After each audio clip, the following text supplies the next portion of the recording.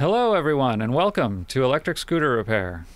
Today we're working on a Kaabo Wolf Warrior X. This scooter was purchased only a week ago and the customer has brought it in complaining that the front motor no longer provides power. In this video I'm going to show you how to troubleshoot this problem, replace the front motor, as well as the junction box inside of the deck. Alright, let's get started. First, I'm going to check the little toggle switch up on the handlebars that changes between the single and dual motor mode. To test this, I'm going to swap it out with a new switch. To separate these Joulet connectors, it's important that you hold them by the connector and not by the wire when you pull them apart. It's also important to pay attention to these little arrows that are printed on the outside of the connector. They need to be aligned with one another when you put it back together. Otherwise, the pins inside of the connector are going to get damaged. Unfortunately for me, substituting in a new switch made no difference here. But I have noticed that the front motor is not spinning freely. In fact, the brake rotor is so bent that I can barely rotate the motor by hand. And I imagine that this additional drag, along with the rider's weight, could have caused the motor and/or the controller to fail. So I'm going to go ahead and open up the deck and have a look at everything inside.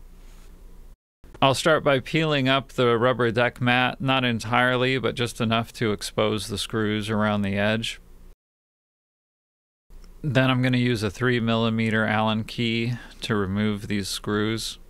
I recommend that you at least get these started by hand, if not remove them entirely by hand, because the hardware that comes with these from the factory is not great, and there's a good chance, if you're not really careful, that you're going to strip one of these out and make a lot more work for yourself. So save some time and do it by hand. Now that we're inside the deck, I don't see much that's out of order at first glance. No obvious signs of heat or water damage. I'm going to check this junction box and make sure that all the connectors in here are fully seated, that they're all pushed into place. This junction box is just that. It basically connects all these wires together in the way that they need to be. And it's commonly a problem on these Kaabo scooters. So I'm going to try swapping it out and see if that makes any difference. I recommend that you go one connector at a time from the native box to the new box. Otherwise, if you disconnect everything all at once, it can be easy to get the connectors in the wrong spot, and that can cause a whole host of other problems. Okay, at this point I've installed the new junction box, and unfortunately I still don't have any power going to the front motor. So I'm going to assume it's either the motor or the controller or both, and I'm going to substitute a new front motor. So I'm going to connect the front motor from this scooter to the controller of the native scooter that I've been working on, and it works. So it looks like we've got a bad motor. To remove the front motor, first we're going to remove this weird twisty tie phone cord cable retainer. Then cut a couple of zip ties. And when you get to these little plastic covers, you're going to find that your Allen key probably isn't going to fit in here very well. So a small ratchet and a 3mm bit can save a lot of time. Now you're going to get to the point where you could almost pull this cable through the hole in the frame, but you're going to find that this black JST connector is just a little bit too big to fit through. And while there is a tool for removing these pins from the connector, in this case they've glued the wires in place. So our only option is going to be to cut this connector off. Set it aside to use as a reference when we rebuild this connector later. Now I'm just going to remove this caliper to get it out of my way, and I'm going to use an 18mm socket, and I do strongly recommend that you use a socket to remove the axle nuts as opposed to like a box end wrench. I've seen a lot of these come in stripped, so use a socket. I've got a set of pliers just to remove these retaining washers on either side of the motor, and once those are out of the way, the motor is just going to drop down.